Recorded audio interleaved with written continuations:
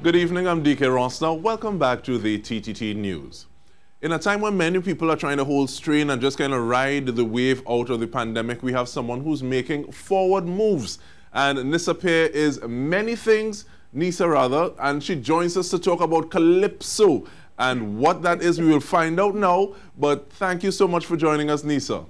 Thank you so much for having me, DK. I'm really excited to share the movement and talk to you about Calypso and about the company. And I'm sure that pun is intended because my first question to you is, what is MOOV TT? So MOOV is actually a green energy delivery company. So while, this tricycle that hopefully everybody has seen by now, it operates in Port of Spain, purely electric, absolutely no gas ever. We use that to do deliveries in and around the Port of Spain area, and as we grow, we certainly, we intend to have hubs all over the country. That being said, we also immediately recognize the need for nationwide delivery services. I mean, in the last 36 hours, it's been crazy in the best way. But because we're committed to environmental responsibility, we only employ hybrid car drivers to execute our deliveries nationwide. Now, when you say delivery, are you just talking about goods or are you speaking about people as well? We're not yet doing people. There are lots of taxi services that quite a few people have access to. But we recognized a burning need in the market for particularly small and medium-sized businesses, which is our primary clientele. Individuals as well are more than welcome to book our services online. But we really realized between just in general, and then of course COVID hit and everybody wanted to offer some sort of delivery service, we really do cater to the movement of goods. I know, and take me through the process of actually getting Calypso. No, we saying Calypso, but when we use the term Calypso, what are we speaking about? I'll get it from your mouth. Thank you. So Calypso is the first of a fleet of environmentally friendly electric tricycles. So we bought and brought Calypso into the country, quite frankly, not knowing whether or not it would be licensed. It was a huge risk that we assumed, honestly. It arrived in March of this year, and with no way to predict that the licensing authorities would shut down until I think we took it to license in June, and then became a very intense negotiation or dealing with the Ministry of Works and Transport, specifically the licensing division, to get something of this nature licensed, because it's so new. They legitimately had no idea how to categorize it. So eventually it was a long, hard-fought road, but worth it. And now Calypso is licensed, as you can tell, for road use, and we have every intention of bringing in several more. And that was one of my questions, because up until recently, we would have been seeing those signs on the highway that talk about no pedestrians, no bicycles, no, I think, like beasts of burdens. But Calypso not really that big. So I'm trying to block it out, but sometimes when I see the vehicle, I hear in my mind. So I would prefer if you heard a Calypso song, but we'll take it. But what were some of those conversations that would have been had? Because you just itemized some.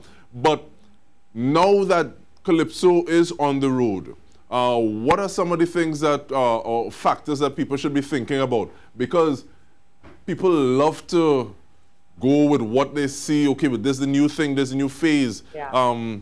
Is there anything for people to be mindful of in trying to bring vehicles like Calypso in?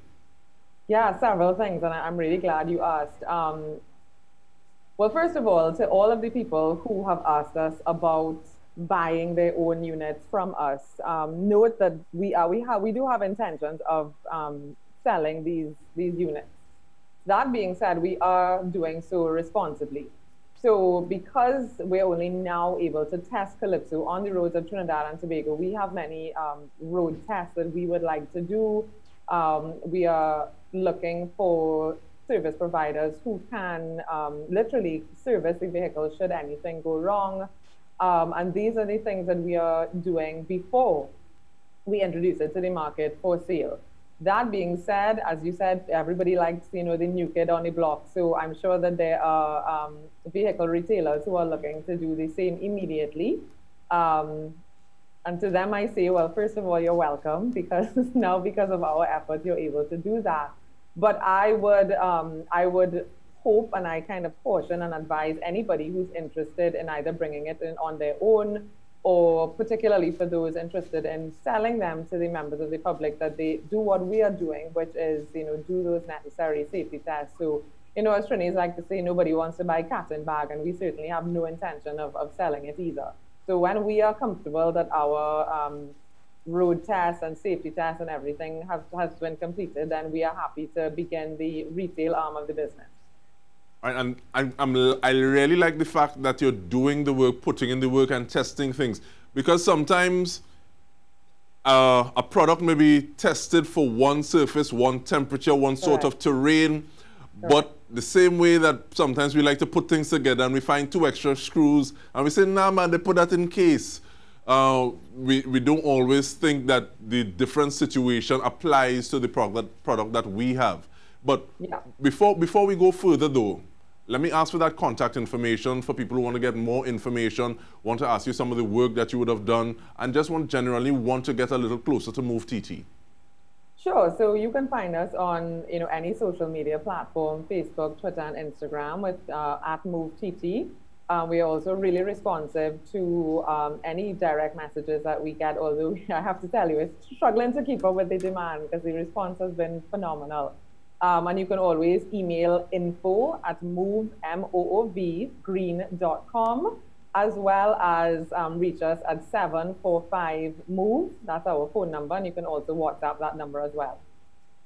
Now, we take a break here now. When we come back, we want to talk about some of your clientele, some of the benefits of using this technology. And you also had a very special person that you took for a spin. So we talk about all that when we return. We're speaking with Nyssa Pierre. Stay with us.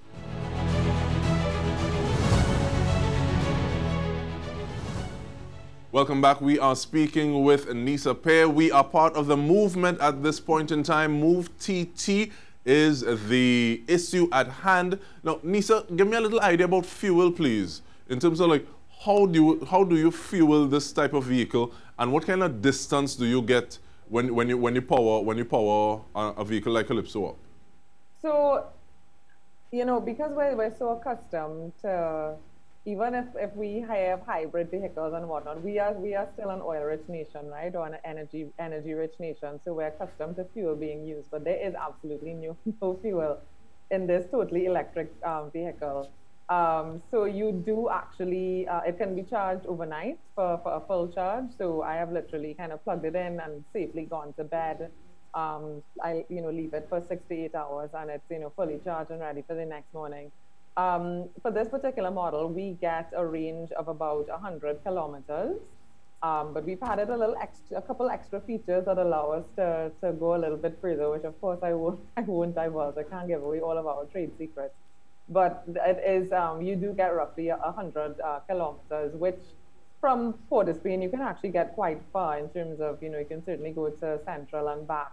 That being said, because it is low speed, we have taken the decision to limit the vehicle to urban areas, so we don't take it on major highways, because we are committed to safety, and we do have safety concerns. Thank you for that. Not because of the tricycle, but we have quite a few speed demons on the roads, so we avoid major highways and stick to urban areas. Understood. Now, you talk about charging it up for 6 to 8 hours. What kind of power source are we looking at? Do you need special cables? How does that work? No, so one of the things we were really clear about was that we wanted it to be, because we knew, we wanted it to be an accessible vehicle.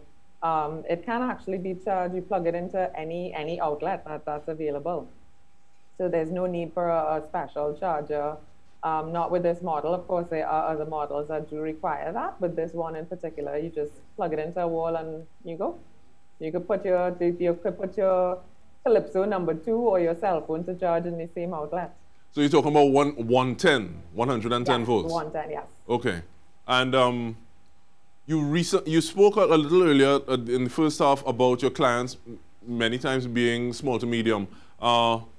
What kind of feedback are you getting from them? What kind of benefits are you giving to them? Because obviously you would be filling a need and a gap that you would have observed. What is that? So, first off, this is by no means a novelty, right? This isn't, we haven't broken the wheel and, completely changed the game. It is a delivery service. So, and there are lots of people that are offering delivery services and doing it quite well. That being said, the MOOV difference is that it is an on-demand service and it does operate 7 days a week. So literally at 11 o'clock on Friday night, we got on this urgent panic message from someone who needed cupcakes delivered on Saturday, and it was a need that we were able to fill. Unlike other carriers who, there's quite a bit of a processing time, and in our research has shown that sometimes when you have to get to further distances, it takes up to a week for customers to receive their goods. So we do have an on-demand same-day service, or you can book and have your goods delivered for a day and time of your choice. Now, I heard you recently had a special guest in Yes, Calypso. His worship, the mayor of Port of Spain. What was that like? How did that take place, and what was his feedback? Well, first of all, I really do have to thank Mayor Martinez. I would have gone to him when Calypso was but a dream. It was just a crazy little idea kicking around in my head. And it was actually supposed to be here in time for Carnival earlier this year. Unfortunately, she arrived just a bit later than that. And he was so keen on having it on the streets of Port of Spain, particularly during Carnival, offering different services, which I'm confident that by, Carnival 2022, we'd be able to offer in a big way. He recognized the uniqueness of the vehicle. He recognized how groundbreaking it was, the fact that it's the only one in the Southern Caribbean. Most of the Caribbean, in fact, we've only found others in Bermuda, heard of others in St. Vincent, and actually one just arrived in St. Vincent and in St. Martin. So we really have, it's a big deal for Trinidad and Tobago. It's comforting to know that our leaders, including the mayor of Port of Spain, who, we're operating in his city, and he's quite happy to have it and quite enjoy the ride, actually. He was quite surprised. It does look quite small, but there's quite a lot of room in the back, and he and another person could comfortably have fit in it. Now, you're saying it's a big deal. Now, if you wanted to capitalize on that big deal, having the mayor in Calypso, and because we're looking at the revitalization of Port of Spain, definitely you'd want to have like buttressing infrastructure. What are some of the things that you'll be looking for? Because yes, you say it's something that you can charge at home. What happens if electricity went that day? Are there certain things that you'd want to see in the urban areas to help foster use of vehicles like Calypso or others? Yeah, absolutely. In fact, in the coming days, you will see us in partnership with a service provider who is going to assist in, and I really can't spill the beans too much, but who will assist in issues like that in terms of additional charging. We are in talks with another provider who, their specialty is solar powered charging, so that, if electricity does go, we can in fact still operate. I think today was a fantastic example of, things can go wrong in terms of the internet kind of shutting down for everybody really, except, certain customers. And these are things that we are looking at. How do we navigate these issues that happen, whether it's, a outage somewhere, an underwater cable being destroyed. Another thing that we would love to see is provision for provision by way of particular lanes, so that we're able to kind of navigate, quickly through the streets of Port of Spain, as well as any other major city that we plan to go to around the country. And I keep on going back to you saying that this is a big deal. What does this mean for you? And I want to ask the question in terms of having a vision, being able to follow that vision through till you have a licensed vehicle on the road, and basically kind of setting a precedent of what things can do. Because you said you wanted to have a first. Yeah. What do you think this first will be, or what was the potential of this first looking back to be able to say, I did that? Well, I mean, I can check the box in terms of, you know, not only did I import it, but, you know, went through the whole process of getting it licensed, and not just licensed, it's operationalized. It's, you know, operating for commercial use. I think the next step really is, you know, getting this fleet going, operating in all the areas and all the industries that we have every intention of operating in.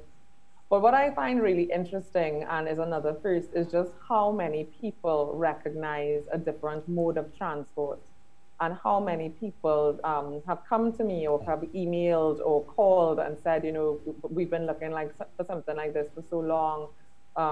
There was a woman from Belmont, and I hope she's seeing this, because it was really inspiring. She said all of her life she's wanted a car, but she wasn't able to afford one, and, you know, she didn't want this big car to drive around. She lives in Belmont, which of course has notoriously small streets, and she saw this vehicle, and she said, this is exactly what I want. And for the first time in her life, she's ready to purchase a vehicle. So there's a lot of possibility. There's a lot of first. We've had parents ask us, you know, can we get this for our kids, especially as first-time licensed drivers, because the top speed is only 45 kilometers per hour. There's no risk of their children speeding and then getting into these horrific accidents that we've heard about over the years. Definitely something to look at. Yeah, there's possibility for both, you know, personal and commercial use, and I'm really excited to see it grow. And we are excited along with you, Nyssa Pierre, CEO of MOOV TT. Thank you for dreaming big, and thank you for waking up and helping to turn that dream into reality. And on behalf of the entire news team here, I'm DK Rossa. Thank you so much for joining us. Have a good night.